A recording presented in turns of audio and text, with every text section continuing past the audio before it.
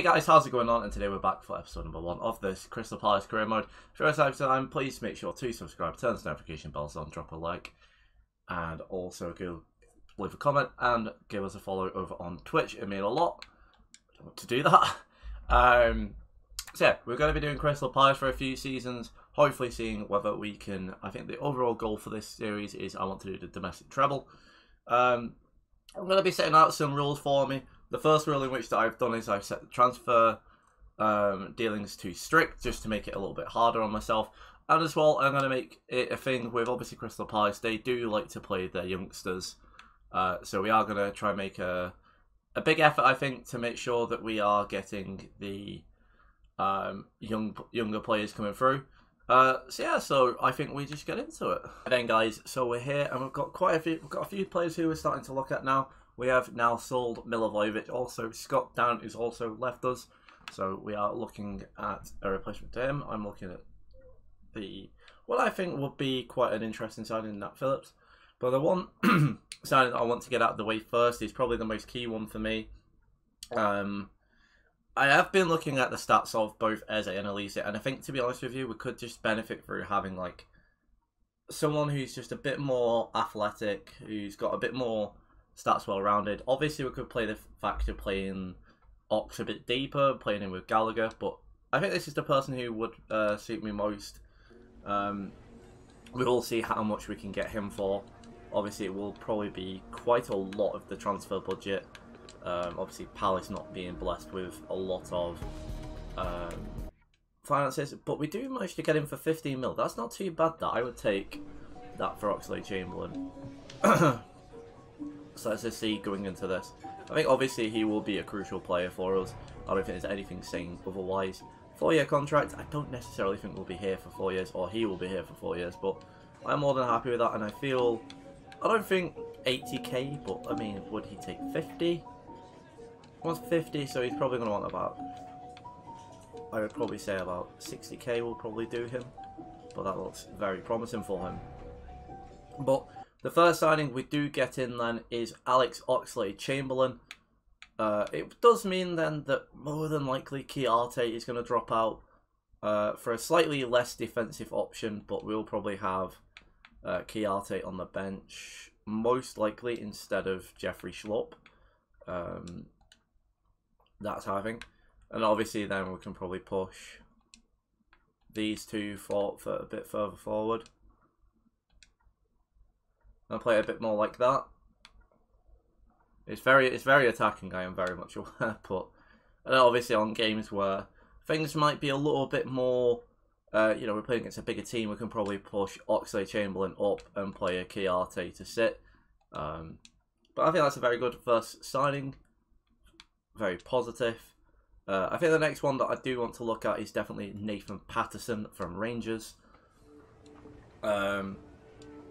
It's probably at 1.7. I'd say like 2.5 million. I forgot to look at what my my scout reckons we should pay. But yeah, I've been looking at someone like Nathan Patterson for quite some time, and I think obviously Joe Ward he's not very good, but like my thinking is that if we can just start blooding Patterson, like the first half, play Ward, then bring on Patterson, who's a little bit more of an athletic fallback, we can definitely then look at bringing him in. And I think that's a very solid signing for us.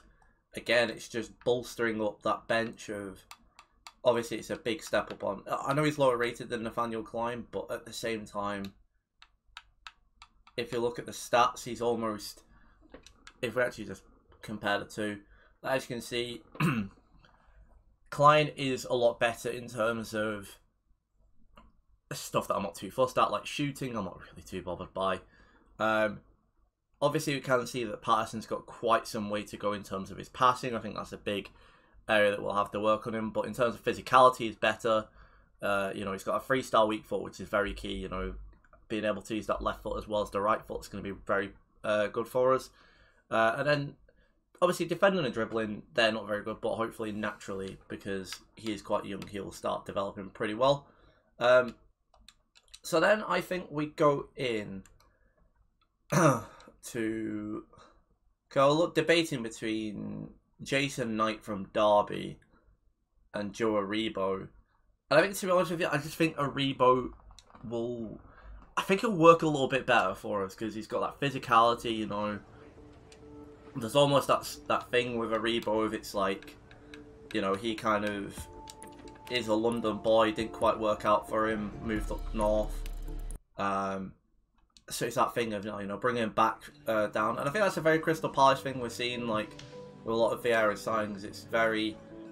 It's signings where you'd go, oh, okay, you know, this is someone who's going to be able to come in and do a very good job for us.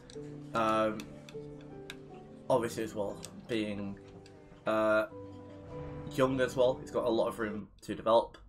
And then, do we go for Nat Phillips? Like,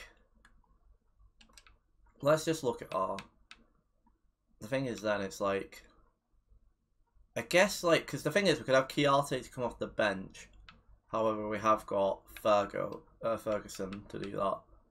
So I reckon, to be honest with you, maybe drop Chiarte. We have a lot of centre mid options, but obviously it's quite a lot of them on the other side. But for me, Aribo comes in as a more well-rounded, probably the type of player who you'd bring Gallagher off for at half-time.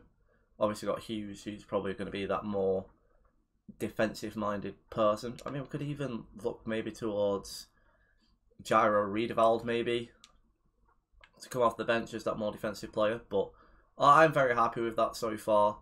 I think obviously the main thing is to see how we do in-game. As my batteries show low. Blocked off the ball. So I will have to change them at half-time. Remember, kids, charge your batteries. We've not managed to have a shot yet, but I think we're doing decent. We nick that. Zaha. Through to Benteke, not really who you want running through on goal. We're going to have a shot. Benteke! Oh! Benteke! Oh, I thought it were in. It's into Turbo. I think this might end up being 1-0. That's very poor by Gaeta.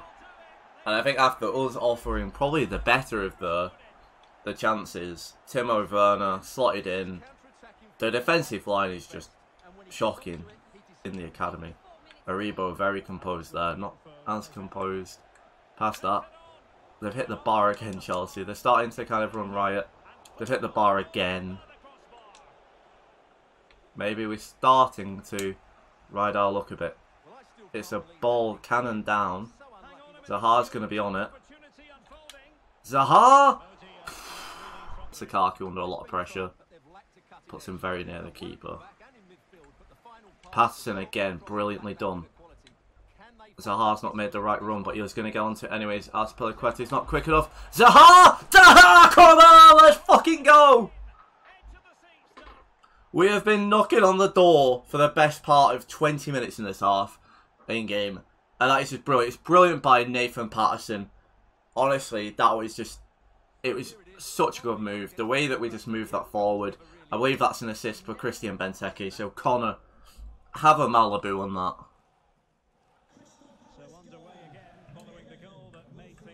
Oh, that is just what you want. And now it's like, if we do well.